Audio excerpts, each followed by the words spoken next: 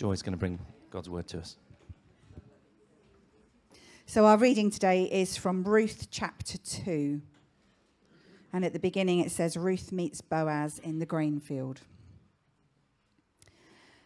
Now Naomi had a relative on her husband's side, a man of standing from the clan of Elimelech, whose name was Boaz.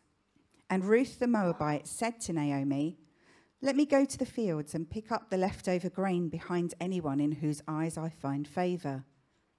Naomi said to her, "Go ahead, my daughter." So she went out, entered a field, and began to glean behind the harvesters.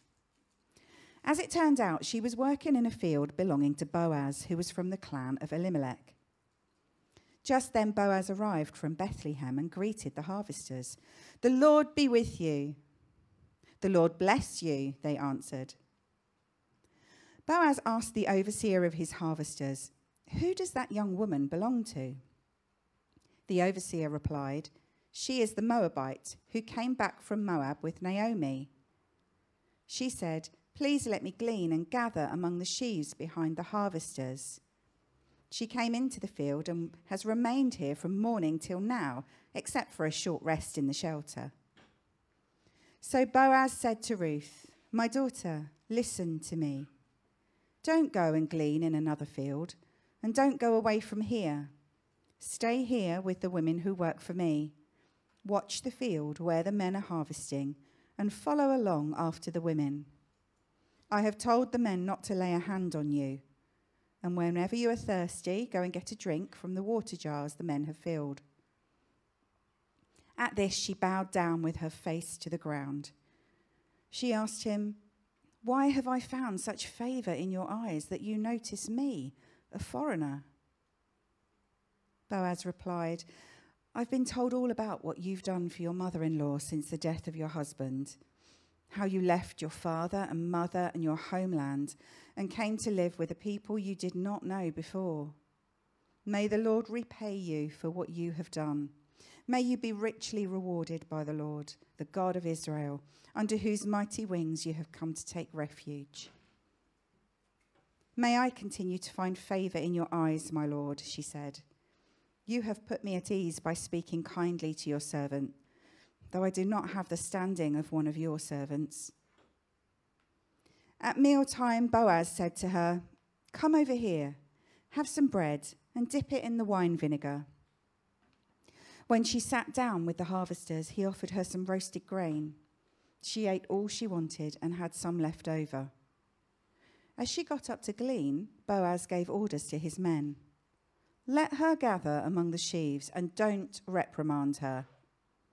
Even pull out some stalks for her from the bundles and leave them for her to pick up, and don't rebuke her." So Ruth gleaned in the field until evening. Then she threshed the barley she had gathered, and it amounted to about an ephah.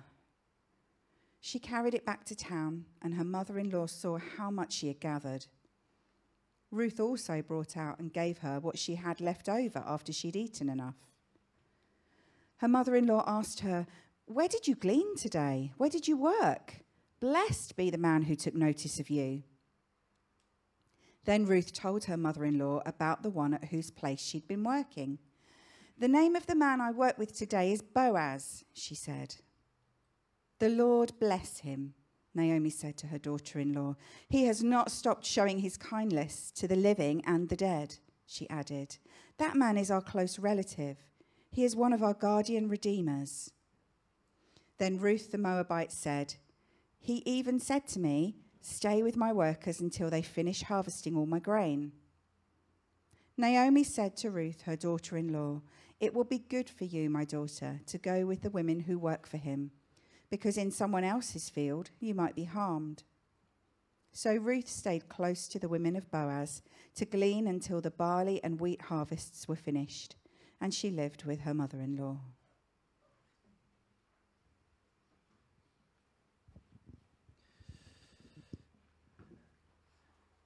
Joy. Let's just pray. Father, as we look at your word now, I just pray that, Father, the words that come from me will be your words. You will open our hearts and minds to hear what you want to say to us, we pray in Jesus' name. Amen. So today is our harvest service. Now, when I was young, many years ago, and that's hard to imagine, I'm sure, but each year at our church, we'd have this massive harvest display, fresh fruit, vegetables. We had a big harvest loaf. Do you remember those loaves that bakers made? They look like a sheaf of wheat. If you've not seen them, go and Google them. You'll see a picture of them. And a team of people, mostly ladies, but the guys did the humping of the tables and the big stuff, and the ladies did all the wonderful decorating. And they would set up the platform in our church, the stage, if you like, with these tables, and they cover them with that kind of green fake grass. You know, the stuff that greengrocers use to stretch out on their stalls, or it's in the market. And then there's fresh fruit and vegetables. We had a lot of people in our church who had gardens. We also had a guy in our church who owned a nursery, as in flowers and fruit, that kind of nursery, not kids. And we used to set the stage up, and it was just beautiful. And you'd come in then on the Sunday morning, and there was this smell of fresh fruit and bread. I mean, it was just divine. You had to be there to imagine it. And then as kids and the adults as well, we then bring up non-perishable items of food like these during the service, just as we did. And it was just a divine sort of smell all the way through the service of this fresh fruit. Kind of made you feel hungry, you know, and just beautiful. And we had a harvest. Sometimes we had a guest speaker come and do our harvest service. We used to have a Christian ventriloquist that used to come to our church. That was amazing guy.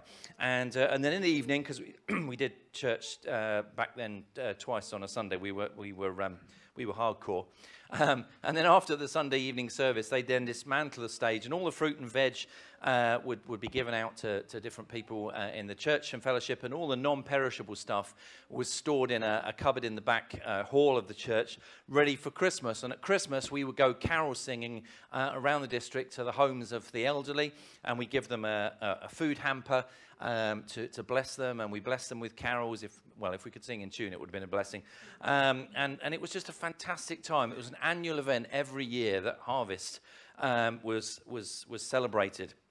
And then, of course, we remembered the harvest as we gave out this non-perishable stuff at Christmas. Joy read from the story of Ruth. Ruth, excuse me, is a wonderful book. If you like love stories and stories of tragedy turning into joy, anybody into those kind of stories? Do you like those kind of things? I'm just looking for my drink. There it is. Any like love stories? Yeah, no. Do you like anything? Do you watch anything? Do you listen to anything? I'm always puzzled in this church. No, Formula One. Yeah, well, absolutely. That's better than. That's right. I'm just. No one ever. You don't just sit at home reading your Bibles 24/7, do you? Oh dear. And yeah, the pastor did say, "Oh dear." Yeah. Anyway. Then you become big fat Christians, don't you see? And then you need to get out there and give out what God has put in, right? So anyway, turn your telly on. You know, it's that little button at the top that says power. Yes? And then turn it on and have a look. There's some amazing programs out there that you can watch. Sorry, I'm being sarcastic. It's the only kind of humor I've got.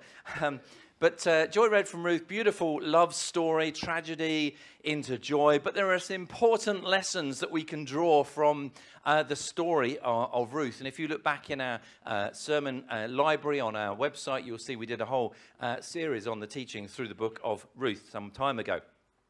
And it's through the line of Ruth and Boaz that Jesus is ultimately born. They're part of that story. So let's just break it down. You're like, what's this got to do with harvest? Just go with me, you'll see. So Ruth was from Moab. She was a Moabitess. And God had commanded Israel, his people, that they should not intermarry with other nations, the Moabites being one. And if you want to look at the others, go and look at Ezra chapter 9. And there'll be a whole list there of nations that God said, do not intermarry, do not get involved in their cultures, because they were pagan nations. They worshipped other gods, they sacrificed to other gods, and some of their sacrifices were human. And there's a whole lot of stuff. And God's saying, no, I've called you out. You're my people. You're my special people. Don't get involved with those people. So Ruth was from the tribe, or the nation of Moab. Boaz, on the other hand, was an Israelite from the tribe of Judah and the town of Bethlehem. And you'll remember, of course, Jesus was from the tribe of Judah. So why was it permissible for Ruth from the tribe of Moab to marry Boaz, an Israelite, when God had said Israelites should not intermarry with these other nations. Well, the key can be found in the passage in Ruth chapter 1 and verse 16. This is it. But Ruth replied to Naomi, "Don't urge me to leave you or turn back from you. Where you go, I will go. Where you stay, I will stay. Your people will be my people, and your God will be my God." So the backstory to this, if you're not aware of it, is Naomi had a husband called Elimelech, and they had two sons, Mahlon and Chilion, or Chilion, however you want to pronounce it. And there was a famine in Bethlehem, in the land they lived, and so Naomi's husband Elimelech decided to up the family and move to Moab. There was a problem and a mistake with that to begin with. And whilst they were in Moab, Elimelech dies, and her two sons, Mahlon and Chilion, die as well. So Ruth suddenly finds herself as a stranger in this foreign land with no means of provision. Because in those days, the men were the ones that provided for the women. And if your husband died, then your son was supposed to care for you. And if your sons died, you were in a bit of a pickle. Now, the two sons, Mahlon and Chilion, had married two Moabite women. One of them was named Ruth, and the other was named Orpah. And so Naomi decides, after her sons have died and her husbands died, to return to their homelands. That was the best decision. Ladies, men, we should listen to our wives. They have the best decisions. Yes, you heard me say that right here. Okay? Remember that. Yeah, remember that. No, I won't be saying that next week. Why, do you know what's happening next week? Oh, okay. Thought you got the vision, a gift of foresight and vision. I was going to use you for that. Okay. Absolutely. Well, yeah, we're at church. So they're on the road back from Moab, where they've been living, back to Bethlehem. It was the right decision to return to the homeland. And on the way, Naomi says to her daughters-in-law, ladies, or she didn't call them that, I don't think, but ladies, why are you coming with me? Go back to your own people. You might be able to marry again. Naomi says, I'm too old, and even if I found a husband today, and if I conceived today and bore sons, would you wait for them to grow up? And Orpah listens to her mother-in-law and weeps and decides to return to Moab. Ruth, on the other hand, stays with Naomi, and this is what Ruth says. Don't urge me to leave you or turn back from you. Where you go, I'll go. Where you stay, I'll stay. Your people will be my people, and your God, my God. Ruth chooses to follow the Israelite God as she understood it at the time. And we know that foreigners were welcome in Israel if they came and if they accepted Israel's ways and the faith that Israel had in God. If you look back in history in the Old Testament, when you look at Moses bringing the nation of Israel out of Egypt, you remember after they'd been in slavery for 400 years and they come out, lots of other people groups who were in Egypt also came out with Israel. We just think it was the Israelites, but there were other people, including Egyptians, who came out. So Ruth chooses to follow Naomi. She chooses to follow Naomi's God that becomes her God. And God saw that as an honorable act. God saw the fact that Ruth was prepared to lay down, if you like, her heritage as a Moab, her people, and she was going to follow her mother-in-law back. Despite the fact that she's grieving because her father-in-law's died, her husband's died, she's going to go back with with Naomi to Bethlehem.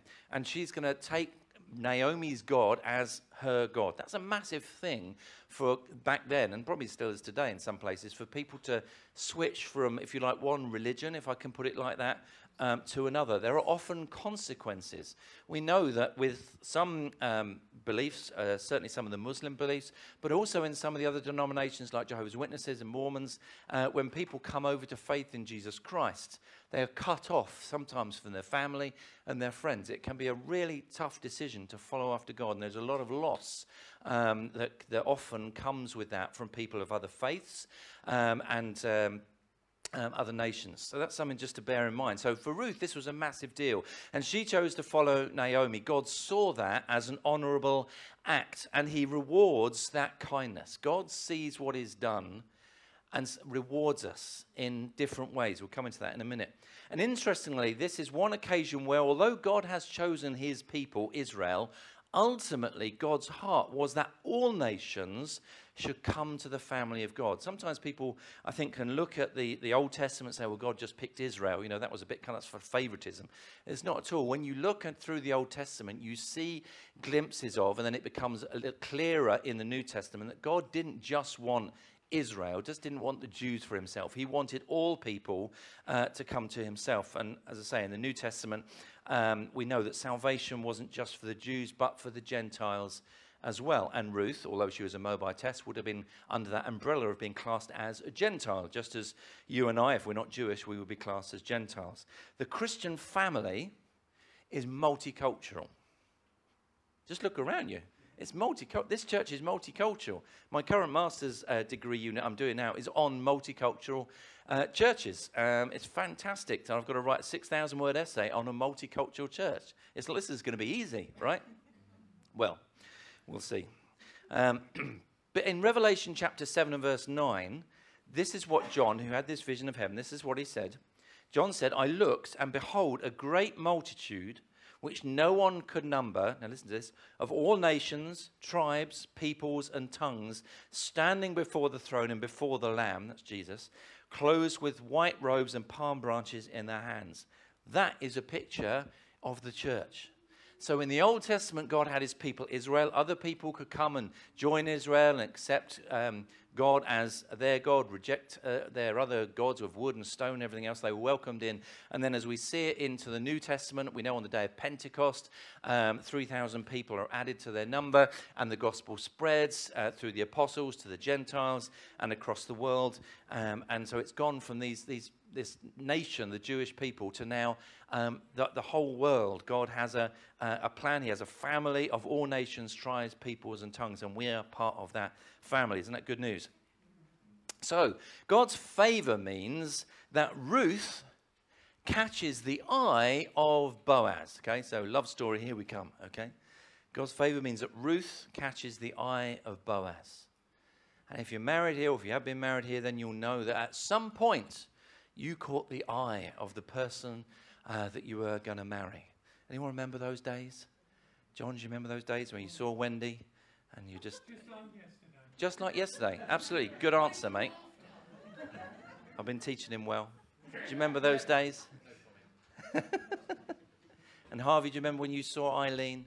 And Bart, you remember you saw Steph and you're like, whoa, that's amazing, which is beautiful. And I saw Joy in patchwork dungarees, and I was like, she's the girl for me. The faith bit was an added bonus, but the faith bit was central. It's all right. We grew up together through, our story anyway. So Ruth catches the eye of Boaz, this farmer, and she goes to glean in the field, and Boaz instructs his men, his servants, if you like, his people, his farm hands who are gathering in the wheat, because they didn't have combine harvesters in those days. They did it all by hand. And he instructs the men to let Ruth glean. Well, why was that? Was it just that he was being nice? No, actually, it was in the Bible, Leviticus chapter 19, verses 9 and 10, said this. When you reap the harvest of your land, this is God's instruction to Israel, when you reap the harvest of your land, you shall not wholly reap the corners of your field, nor shall you gather the gleanings of your harvest. That's gleanings being the bits that they've missed, that have dropped on the floor, or that the scythe didn't cut through, those bits that's just sticking up, right?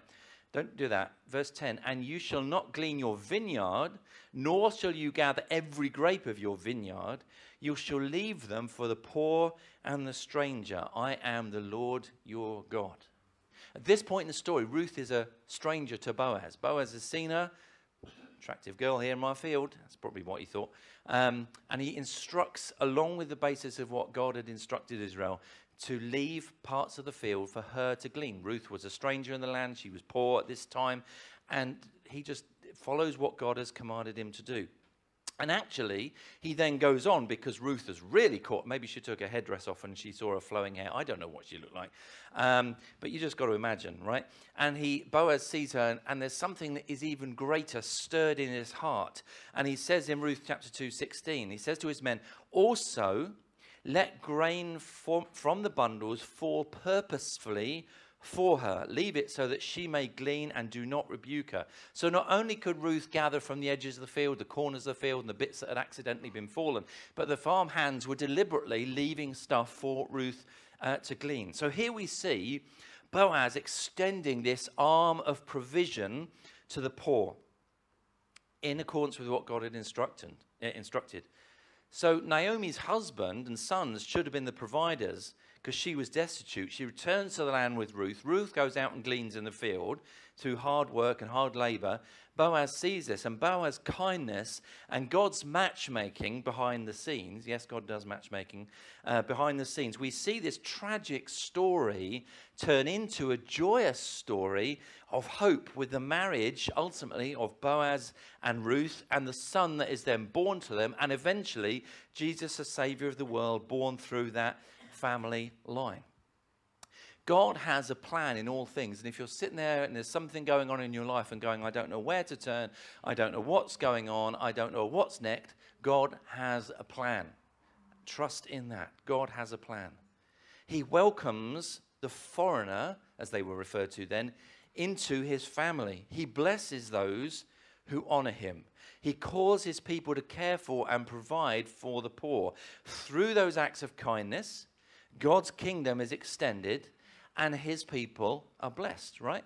And his people is you today. And people in Milton Keynes Christian Centre down the road, and at New Life, and at St Mary's, and the Black African churches that meet in this building. We're all part of God's people today. And the instruction that God gave to the poor, to his people back then, to support and help the poor and provide food for the poor, is exactly what we are called to do today. Out of Boaz's kindness and generosity comes a son whose name was, anyone know? You want to get it wrong, do you? Obed. There you go. Obed. And from Obed came Jesse. Yes, top marks, top of the class. And from Jesse came David. There you go, you're catching it. King of Israel, on whose throne Jesus will sit. Luke chapter 132 tells us that. Out of Boaz's wheat harvest ultimately comes a harvest of souls through Jesus Christ. When Boaz saw Ruth, this beautiful woman, gleaning and thought, she's the woman for me, he had no idea about how exactly it would fully work out. A harvest of grain stalks lying on the ground or in the corner of the field ultimately leads to a harvest of souls through Jesus Christ. Who knows where our kindness and our generosity will lead, what outcome it will manifest. Who knows that this food that we have given here, who knows what God will use that for and turn that into, right? We've already heard from Chinwe what happens when God works miracles. I want to see God work miracles with this, don't you? Yeah, amen, absolutely. The kindness of those giving to that harvest offering when I was a child all those years ago meant that come December, we could bless old folk with a gift of food and some carol singing. There was this house that we went to. We lived in Kent, right in the, the town, Dover, Deal, the southeast corner. And we would go out, and there was this particular house, and it moves me even today. I can't get it out of my head, this house. It was in the middle of, feeling like nowhere. I think it was on a crossroads, and there were just fields around it. It was a single house, a cottage, and there were lots of trees around it. The garden was fairly unkempt. And I don't know how we knew, but there was a lady living there, and she didn't have electricity. She lit her home through oil lamps. Maybe she had a gas fire or something, but oil lamps and candles. That was it.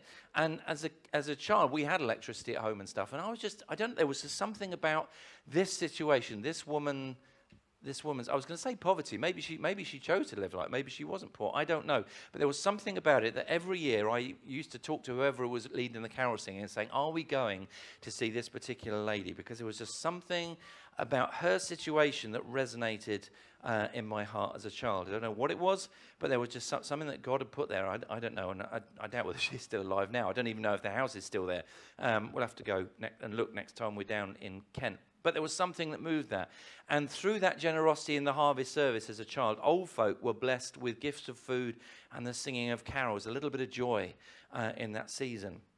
The kindness of our life groups in years past has meant that struggling families that we have connected with through the likes of Acorns have been given hampers of food and presents for their children. Did you know that?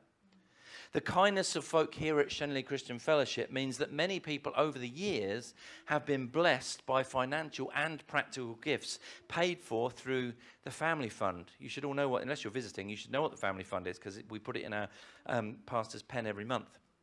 The kindness of this church has meant that over the years, the MK Winter Night Shelter Project has been able to use this building, and homeless people have come and they've been warm and they've been fed and they sleep cozily in here because we have underfloor heating and they love it. Because of our generosity and people who are no longer with us through the building of this building over the years. When we give to God, he uses it to bless others.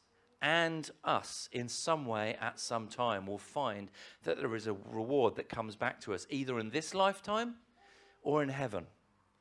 Matthew 6:19 and 20, and it says this: do not lay up for yourselves treasure on earth where moth and rust destroy and where thieves break in and steal, but lay up for yourself treasures in heaven where neither moth nor rust destroy and where thieves do not break in and steal. They're Jesus' words. God may give back to us in this world, in this life. I remember years ago when we were at Bible college, and we moved there in faith, and we lived on, it was about £300 a month. £300 a month. Yeah, we laughed too. And it's sort of like, how the heck do you make three? Mind you, this was in 2001 where things were a little bit cheaper, but still, there was a family of four. We had, Joel was, don't know how old Joel was. Were you 18 months, 2 years or something? And then David came along as well. And we were living by faith. And we continued to tithe in that time because God said, well, tithe. He didn't say if you go to Bible college, stop. So we continued to give, and God provided for us. And I remember one day, my laptop, which I bought, that actually wasn't that old. It wasn't a Mac. I hadn't seen the light at those times. I bought it, and I was working away, and then it just gave up. It just stopped. It broke. It turned off. It was dead as a dodo. And all my college work was on there, and I remembered people talked about getting on your knees and praying. Those times it was easier. I had two legs. And I got down on my knees in the lounge and I prayed and I said, God, I need a computer. I can't do my essays or my work is on the computer. Can't do it. And it was either later on that evening or next day or two, we had a phone call from a friend of Joy's. I don't know whether I'd met her this time. And she said, my dad runs this Christian charity and he likes to give from that charity, a bit like tithing, right? And he wants to give you a gift of, I don't know how much it was, but whatever it was enough to have my pastor at the time, who also built computers, to build us a computer, and he managed to rescue the work that was lost on my laptop. He took the hard drive out and did it. So sometimes we find that when we have problems, if we're faithful and give to God, even in the tough times, and we think we've got no way of sorting something, God provides in ways we never thought was possible. We never thought we'd see it. We feel completely lost. Things are beyond us. We lift it to God in prayer on our knees, and God answers back. Amen? So, we're coming to the end now. There is a call to give. Okay, Kadian spoke a couple of weeks about giving, not exclusively financially, but that was quite a big thrust because the giving in the church has gone down a bit, and obviously there's certain things we need to pay for and deal with as well. We have responsibilities, so he was teaching on that. But this is a call from our Heavenly Father, a call to give that was modeled through the life of Jesus, and ultimately the giving of Jesus' own life for the hearts of mankind. We give sacrificially now because Jesus gave sacrificially in the form of his life on the cross. It's not just a call to give to the church with money. It's not just that. If we think it's that, that's not it. It's not just to give to the church with our time and our abilities. We need to have a grander vision of giving, a bigger vision, a bigger heart of giving to other people, giving out into the world. The treasure that Jesus has given to us is a call just not to hold on to ourselves, but to bless other people, which we have done through our ministry, the likes of Acorns, through the food bank, through the winter night shelter. And there's so many other things we can do, but we're only a church of a certain size, and so we're limited to how much we can do. But we want to keep giving out that heart that Jesus had to give his life for the ransom of many. We want to give what God has given us for other people. We need that grander vision so that it's part of our hearts, our love and compassion. It's part of the church DNA, if you like. It should be a lifestyle that is birthed in each one of us through our salvation. Knowing that what we've been saved from, we want to see others saved. Our role might be to bring them to faith in Christ, but it might also just be a step along the road to come to faith. we've not, I think I'm fairly, Jim will correct me if I'm wrong, but I don't believe we've seen 50 people come through the doors on a food and clothing bank night and fall on their knees and give their hearts to Jesus. But what we have seen is people this past Friday, 57 families come through the door to take food and to take clothes that they've needed. That may just be the step that they need. Someone else may share the gospel and they come to faith, but they will remember the good things that this church has done and invested in their life. It's not just about reaping, it's about sowing as well. And if you're like me, I think, Lord, sometimes all we do is sow, and we don't see many reaping. Maybe you pray like that as well. We need to pray that we will see reaping as well. Amen? Where did I got to? My screen jumped. Oh, there we go. Right. 2 Corinthians 9, 10 and 11 says this. Now may he who supplies seed to the sower and bread for food supply and multiply the seed you have sown and increase the fruits of your righteousness, while you are enriched in everything for all liberality, which causes thanksgiving through us to God. Okay, to close. We've talked about harvest. We've talked about giving generously from a heart of love and compassion, as we see demonstrated in both the lives of Ruth, giving her life to Naomi, and Boaz giving his harvest and ultimately his love to Ruth. And so I want to challenge you this morning. I want to challenge you personally, okay? Whether you're watching online, whether you're here, I'm challenging you. So if you've gone to sleep, wake up. This is the challenge for you this morning. Sorry, did that make you jump? Says you're right, falling asleep. I want to ask you a question, because for a harvest to happen, there has to be a sowing of seed, right? Okay. In agriculture, where there is a harvest, it's obvious, right? Because you see a huge dusty combine harvester. I'm talking about wheat harvest here. Dusty machine rumbling up and down the fields with a tractor next to it and all the grain pouring out. It's visible. You see it. You hear it. You may not notice the smaller tractor in the autumn pulling a seed drill. You don't see the seed, do you? Until it becomes obvious in the spring.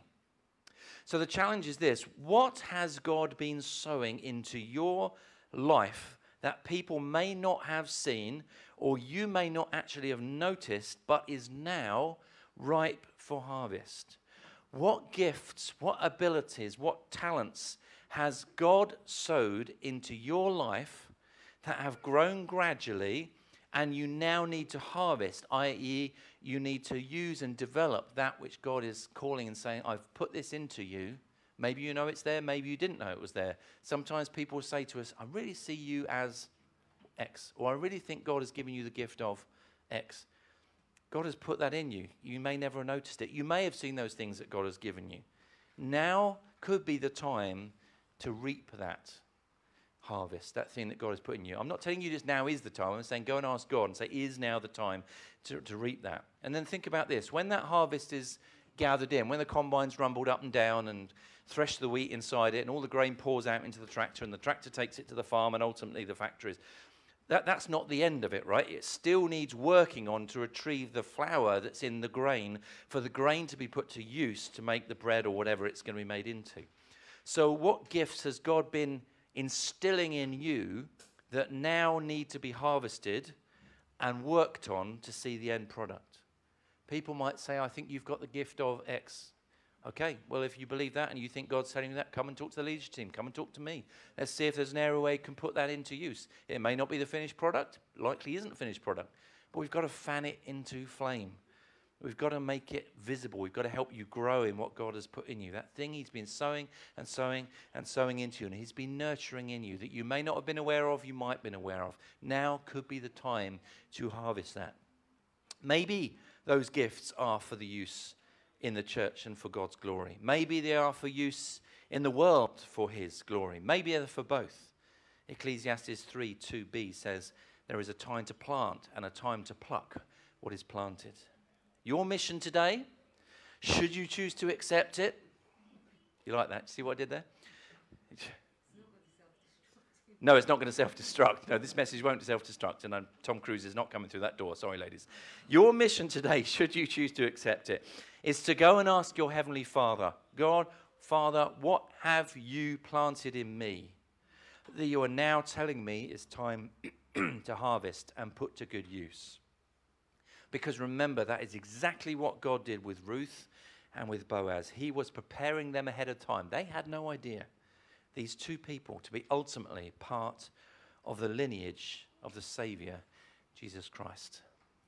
What will God use the harvest that comes from your life to achieve for his purposes in his kingdom? Let's pray. Father, we just thank you that you have poured into us so much. You have provided for us for so many things. Lord, there have been times, I'm sure, for all of us where we've gone through times of hardship financially or with other struggles, and then we look back and now we're in a time that's more comfortable. We go, how did that happen? And we see your hand of blessing and provision, sometimes through that phone call, sometimes through an envelope through the front door with money in it, sometimes just we get a promotion at work or we get a pay rise at work. Sometimes, which really is a miracle, when we get money back from the taxman. Father, we just want to thank you for those things and the other ways you do it.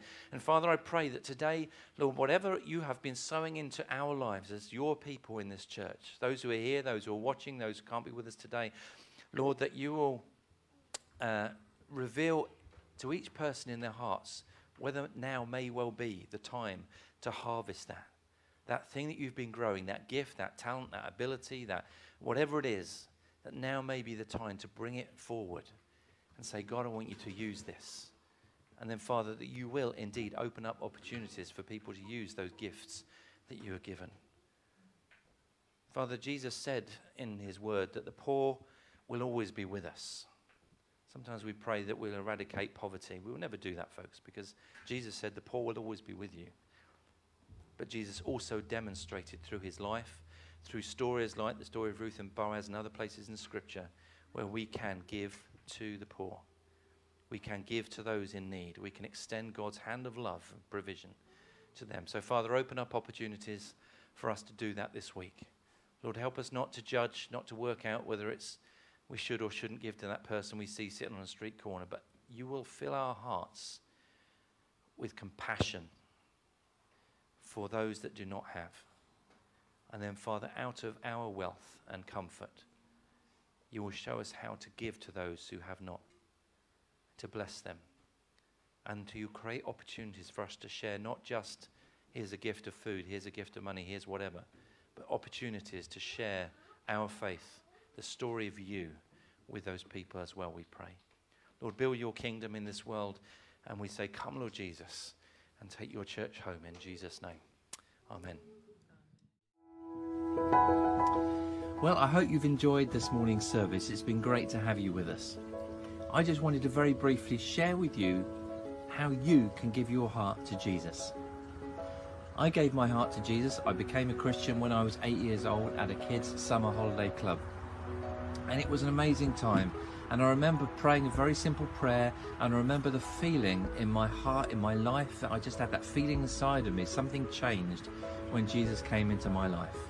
And the great thing is that when we do it, when we ask Jesus into our life, he doesn't just add it onto his to-do list. It happens straight away. Straight away. And it's just, it's the best decision we could make in life. You can change the trajectory of your life when you ask him in.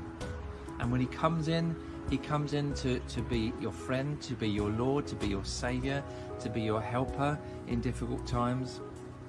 And you know, I've been through some incredibly difficult times in my life, but I know that God has helped me every step of the way. Jesus has been with me every step of the way. And when I've had important decisions to make, I've prayed about them.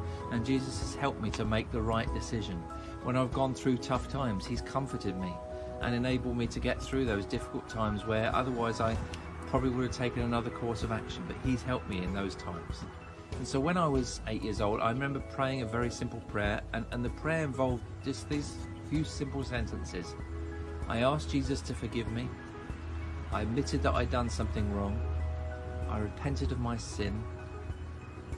And I'd made that 180-degree turn to start following him. And so if you want to do that this morning, if you want to take that step, then I want to help you pray that prayer. So if you're ready for that now, let's do it now. So just pray after me. Lord Jesus, I recognize that I have sinned. I recognize that I've done my life my way. I'm sorry for the things I've done wrong. I repent of my sin. Please come into my life. I choose right here, right now, to make that 180-degree turn and start following you and living my life the way you would want me to. Please come into my life to be my Lord and Saviour. Amen. And if you've prayed that, then fantastic. I'm so pleased for you that you've changed the trajectory of your life. You have made the most important decision you could make in your entire life. But I want you to do two things for me. The first thing is this. I want you to get in contact with me and let me know that you've prayed that prayer. And the reason is because then we can be accountable to one another. We can support one another. So when you send me an email, the email address will come up at the bottom of the screen. I can get back in touch with you and I can send you some information to help you on your journey as a new Christian. The second thing I want you to do is to get into a good church. Now, I don't know where you live. If you live in Milton Keynes, you're welcome to come to Shenley Christian Fellowship, or there are other great churches in this city that you can be a part of. But if you live at other places in the country, then I want to try and help you find the church to be a part of. It's important that we're part of a church which is welcoming, a church that teaches the Bible, a church that believes in great worship, and also a church that will help you on your journey as a Christian. We call it discipleship, but it's basically teaching us how to live our life as a Christian. And so I want to help you do that if I possibly can. So thank you for being with us this morning. I'm so pleased that you made that step. But if you haven't prayed that prayer and you still need time to think, then I want to encourage you to think it through. And I want to encourage you to pray and ask Jesus and say, can you help me in making this decision? Because he will do that. And I just want to bless you this morning. So just take care and stay safe.